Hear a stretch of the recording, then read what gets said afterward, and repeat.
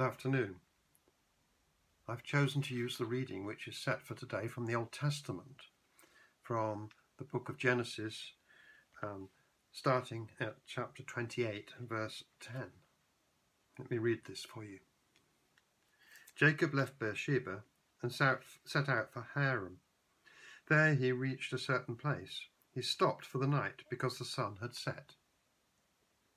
Taking one of the stones there, he put it under his head and lay down to sleep.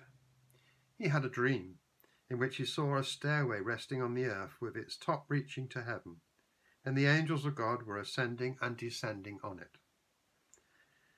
There above it stood the Lord, and he said, I am the Lord, the God of your father Abraham, the God of Isaac.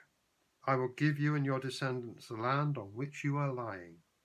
Your descendants will be like the dust of the earth, and you will spread out to the west and to the east, to the north and to the south. All peoples on earth will be blessed through you and your offspring. I am with you and will watch over you wherever you go, and I will bring you back to this land. I will not leave you until I have done what I have promised you. When Jacob awoke from his sleep, he thought, surely the Lord is in this place, and I was not aware of it. He was afraid and said, how awesome is this place!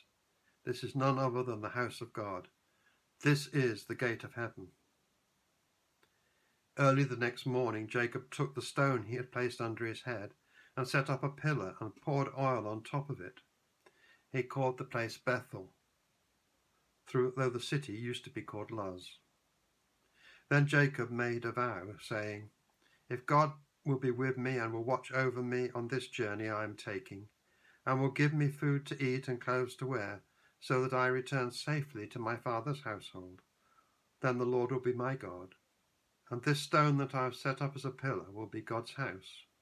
For all that I give, I will give it. For all that you give me, I will give you a tenth.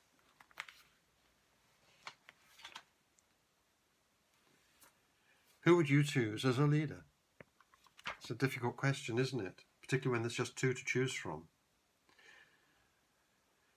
The suntanned, tough, outdoorsy, impetuous type of person with lots of experience of the world, or the geek who stays at home and enjoys his home comforts and his mother's cooking.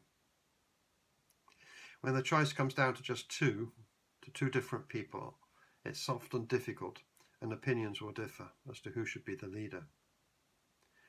Isaac and his wife Rebekah had their opinions as to which of their two sons should be blessed. Which one should Isaac bless? Because the one that he blessed would be the one that would inherit his wealth and the position, not just simply as leader, but also leader of the whole community, not just the family. Their sons Esau and Jacob were twins. Esau was firstborn, so custom would have it that he should receive the blessing and become the next head of the family when his father died. But let's hear what led up to and during Rebekah's pregnancy. If we read from the Bible, just going back a couple of chapters to verse 25, when Rebekah was pregnant, she had a word from the Lord, and the Lord said to her, 2 nations are in your womb, and 2 peoples are within you, who will be separated. One people will be stronger than the other, and the elder will serve the younger. The firstborn son, Esau the hunter, the man of the open country, became his father's favourite, while Jacob, who was content to stay at home, was his mother's favourite. From very early on, we can see that this story is going to be really messy and, in fact, painful. This is only confirmed further when Esau comes in one day from hunting, when he was probably in his late teens. He was tired, he was dirty, and just hungry, and he found Jacob cooking a vegetable stew. Esau was impetuous as well. They just wanted some food very quickly. Jacob was clever, and his brother sold him his birthright for a bowl of that soup.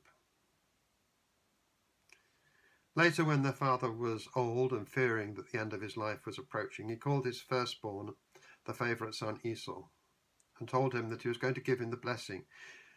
But before doing so, he wanted him to go out and hunt for some game, and then to cook it and to prepare it so that he might eat it. So off he went. But Isaac's wife Rebekah had overheard this conversation, and she wanted Jacob to have the blessing. So she prepared food in the way that Esau would have done, and put Esau's clothes on Jacob and covered his skin with wild goat skin, so that it was rough when his father touched it. So Jacob went in before his brother returned from hunting, and gave his father food, and then stole his brother's blessing, so inheriting his father's wealth and leadership of the whole family. When this was found out, of course, Esau was mad and threatened to kill Jacob. And when Rebekah heard of the danger, she urged Jacob to leave and go and live with her brother until Esau's anger was over. Before leaving, Jacob saw his father again and was instructed to find himself a wife from his uncle's household. Now, on his journey to his uncle's, Jacob one night, tired from that journey, went to sleep and used a stone to rest his head. And he had a dream of the stairway to heaven with angels going up and down it, and above it was the Lord, who promised to Jacob that he and his descendants would inherit the land where he slept, and that his descendants would be like the dust of the earth and would be blessed. I wonder if you've ever taken a good look at the outside of Bath Abbey. Whenever I go there, I look up and I see something that reminds me of this story. If you look carefully at the front of the abbey, you can see a 15th century representation of two ladders, one on each side, leading up to heaven. They're carved into the main frontage of the front of the abbey. And there are these angels going up and down, all looking very scared. Some of them even seem to have tripped and turned upside down, maybe falling down. So whenever I see that, I get reminded of this story. Well, Jacob's story continues for several chapters in the book of Genesis, but to cut a long story short, Jacob went on to marry two of his uncle's daughters and eventually return home, making peace with his brother Esau. But on his way home, he had another encounter with God, during which he and his descendants are blessed, and his name is changed to Israel. It's a strange and a very remarkable story. Read it for yourselves. It starts in Genesis chapter 25. And it's an encouraging story which reminds us that God does not always choose the most obvious person to carry out his purposes. Even Abraham's grandson Isaac got the choice wrong. His favourite and adventurous eldest son was not the one that God had already chosen. It was to be Jacob, the son who liked to stay at home and enjoy his mother's cooking.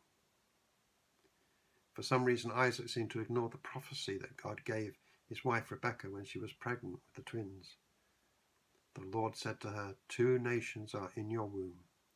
2 peoples are within you, and they will be separated. One people will be stronger than the other, and the elder will serve the younger. Jacob, during his youthful years, was cunning and deceitful, and I suspect completely oblivious to the fact that God had his hand on him.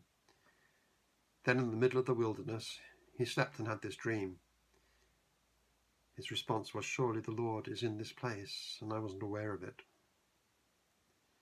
Even then, after that, he went on to live a very strange life, marrying 2 sisters and building up his own wealth. But then he met again with God one night, a night which the Bible tells us was spent wrestling with God for his blessing. And Jacob comes out of that experience a changed man, and he came out with a new God-given name, Israel. Even the most unpromising person can be changed through an encounter with God. And of course today, through the sacrifice of his son Jesus, our past and all of those mistakes that we have made, the consequences of those mistakes can be left behind. As we become followers of Jesus, we're released into freedom that is God-given. I hope you've experienced that. If you haven't yet, you can turn to Jesus The experience is very real and is freely given.